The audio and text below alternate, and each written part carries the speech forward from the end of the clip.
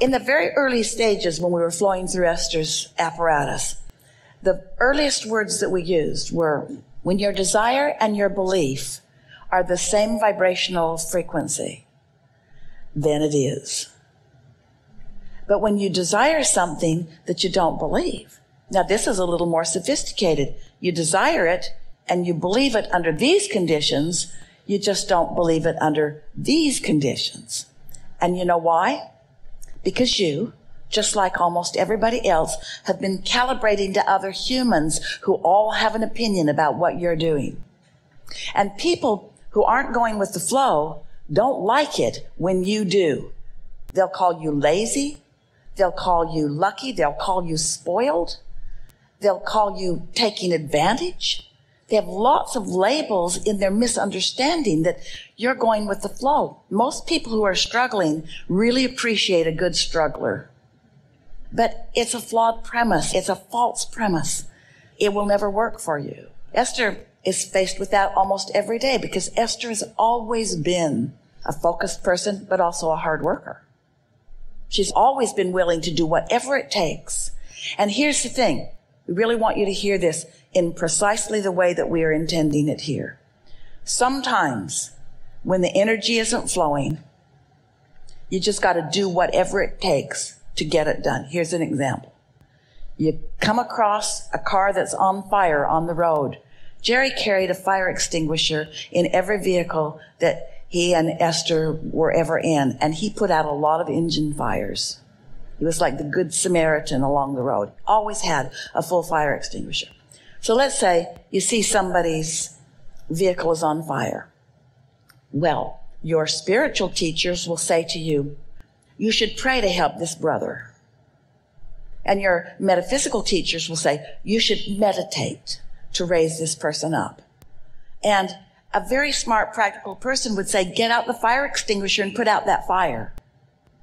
In other words, calibrating in life is figuring out not just what the situations are that are surrounding you, but what is the circumstance by which you can get the best results? What's the path of least resistance? That's the way to ask and answer this question. What's the path of least resistance? Is the path of least resistance to drag them to safety and then pray with them? Or is the path of least resistance to drag them to safety and then put the fire out with the fire extinguisher? And you might say, oh, that's hard work. I want to do it with the power of my mind. And we say, do alignment with the power of your mind and love with the power of your mind and appreciate with the power of your mind and focus with the power of your mind. And then you will be inspired. Here it is. We have never said this before. Thank you so much. Your inner being will inspire you to the behavior to get you what you want, given the beliefs that you hold. That's why sometimes it feels like hard work's the right thing. Well, your inner being certainly knows that you're all wadded up in what you learned as a kid or what somebody else has been. Your inner being is not saying, get rid of all those hindering beliefs and then I'll work with you. Your inner being says, you believe what you believe, and you believe what you believe for a reason, because you saw it and you thought about it and you offered a vibration about it and then you attracted about it. You're not being unwise because you believe things that don't serve you. Your life has shown you some of those. We're just fine-tuning here, aren't we? We're just getting better and better, and it never ends, does it? The expansion or the understanding or the evolution of desire never ends, does it? So our big message here from this important conversation is you gotta stop calibrating to humans who don't know what they're doing and calibrate to your inner being who always knows exactly what it's doing in relationship to you. Your inner being will never guide you towards something that is good for you and bad for someone else. If it's good for you, it's good for others too. It's not like there's this little pile of goodness and your inner being is saying, come with me, we'll keep it all to ourselves. Your inner being will show you how to get it within that range so that you are radiating outward to everyone in your vicinity, which includes all that is, really, all that is. Well, here's the thing. Let's put action into a very clear perspective.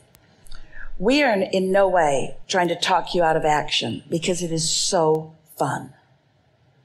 We are just wanting the alignment to come first so that the action is inspired. And in that flow, it doesn't feel like hard work. It feels like, oh, that's a good idea. Oh, that's a good idea. Oh, that's a good idea.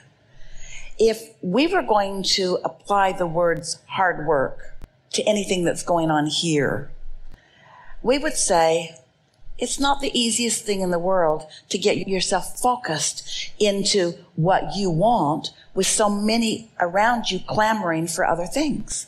There's a lot of distraction. And so the hard work is the focus. The hard work is the aligning. It's like, think about, this is a ridiculously silly analogy, but it will be a good starting point here. So imagine that you are like Esther and you're on your way walking to school. You're little and it's not far. Let's say it's 2 miles. It wasn't for Esther, but let's just say to make the story better. And you can walk to school, even if it's cold, even if it's raining, even if it's snowing, you can do it. But then your neighbor says, hop in, I'm going the same way. So you hop in and you use that vehicle to do the same thing. The vehicle that we're wanting you to feel from us is the vehicle of aligning with the energy that creates worlds. We like to explain it this way. When you know what you don't want, you launch the rockets to what you do want. And that vortex who collects all of that desire and the cooperative components that are melded and meshed together. This is a universal engine that has a lot of calling power, that when you ride the wave of it, it is easy. It's fighting it that's hard. It's fighting against the current of well-being that is wearing you all out. You think it's your hard work that's wearing you out. It's not going with the flow. That's what's wearing you out. Unworthiness is not going with the flow. Believing that you have to justify the good that comes to you through hard work is that unworthiness that is going against the flow. It's like, I want this, but I believe this. Yeah, there's a tug of war. The law of attraction is not like your mother who's trying to make it work out well for you. The law of attraction is an equal opportunity consultant who just brings you more of whatever you're focused on while you're focused upon it. So that's what we said. The work really is the choosing of the thought that produces this feeling or this feeling. The best thing to do is not get too far down on the emotional scale, because once you're trending in the direction of what doesn't feel good, then a nap is a good remedy. Meditating where you quiet your mind. Anything that's distracting from what's bothering you is helpful, because the human who has been believing that it takes hard work is going to take hold of that negative thing and wrestle it to the ground and try to kill it, not really being consciously aware that it's just going to get bigger and bigger and bigger and bigger and bigger and bigger and bigger.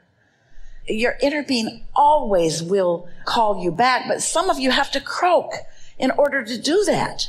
And we just don't think that you should have to let go of everything that is about your physical life in order to allow your vibration to rise. And having knowledge about how it works helps a lot.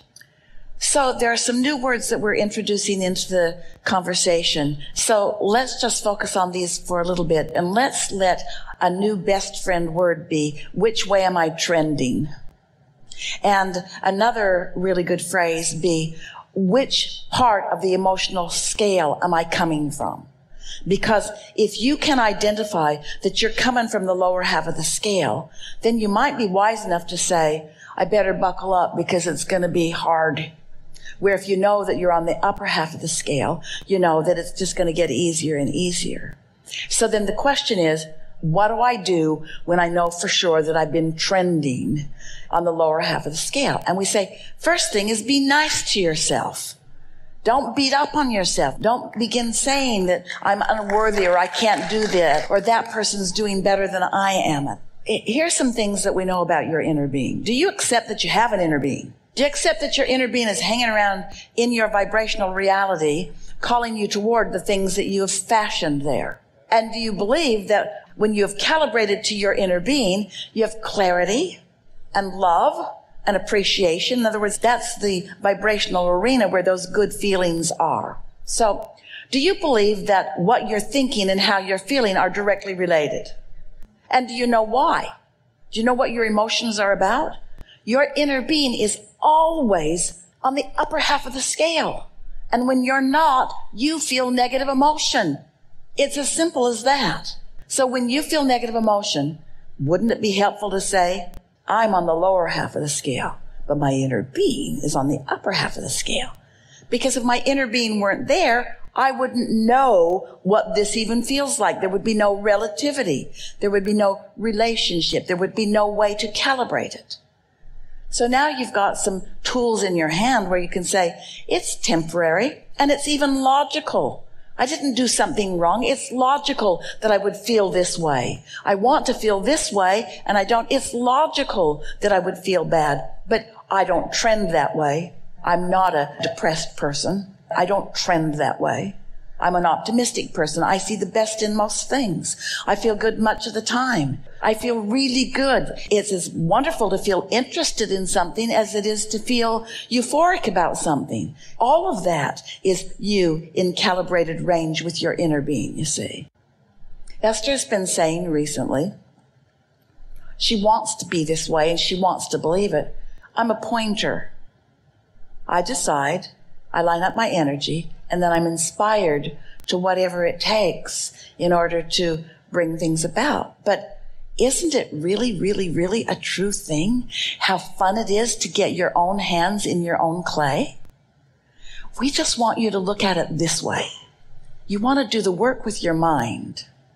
Get all the cooperative components going so it's unfolding, and then you want to jump in to the fun action of encouraging it along.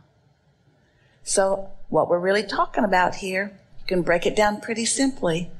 Am I right now coming from the upper half of the chart, the upper half of the emotional scale? Am I feeling like letting it go and contentment and satisfaction? Or am I feeling from frustration down? Now, we're going to say something to you. We've not said this before in this way. This is a leading edge conversation that you have evoked because of the clarity of what you're living. So you're going to hear this easily, and everyone else is going to benefit from this. So can you picture what we are calling the emotional scale? Can you picture it? Up at the top is appreciation and love and all of those good feelings. And then all the way to the bottom is depression and despair and unworthiness and grief. And the range is in between. So now we're going to tip that scale on its side. If you've been with us for 20 years, you know sometimes we talk about the scale. You know what you don't want. You know what you do want. The emotional scale, you know what you do want. You know what you don't want. So let's flip this thing on its side. So you know what you don't want. You know what you do want. So now the fulcrum of this scale is over here. 1, 2, 3, 4, 5, 6, 7, 8. It's between 7 and 8. Between letting go and satisfaction. So here it is over here. Notice how when you're trending in the direction of what you want, when you're trending in the direction of love and appreciation, feel how resistance freeing that is. When you're trending in the direction of appreciation and love. Now think about how you feel when you're trending toward anger and blame and guilt. If you understand where that fulcrum is and you understand the difference, because the law of attraction is going to bring you whatever you're focused upon. And there really is no ending to how much it will bring before you make the shift.